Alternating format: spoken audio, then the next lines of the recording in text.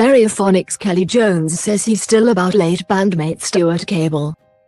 Stereophonics frontman Kelly Jones has revealed he still dreams about his late bandmate Stuart Cable as he opened up about how his death impacted him.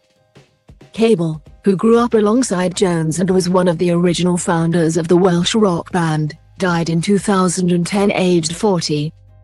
Speaking on a podcast for the charity Help Musicians, Jones, 48, admitted it was intense when his longtime friend died and that he later wrote a song about him.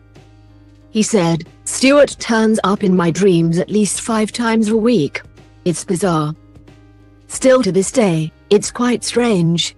I lived in number 54, he lived in 62, we were on the same street all our lives.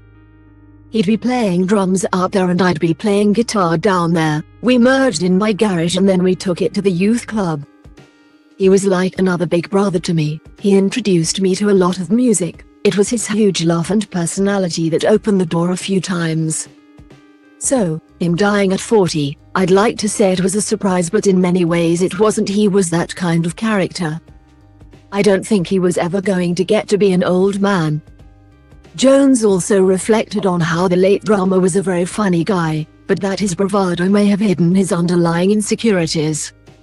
He added that Cable's son now comes to their shows and that there are certain moments when he reminds the band of the late drummer. He said, his son doesn't look like him, but there are certain expressions that his son does. It's very eerie because he looks exactly like him. The singer also revealed he wrote before anyone knew our name for Cable and feels the day he wrote it was when he officially properly grieved. It was basically about us starting as kids and the desire we had to get to where we got to, and it was kind of unfinished business in some ways, but he was funny, he added. Stereophonics released their debut studio album World Gets Around in 1997 and topped the charts with their follow-up, 1999's Performance and Cocktails.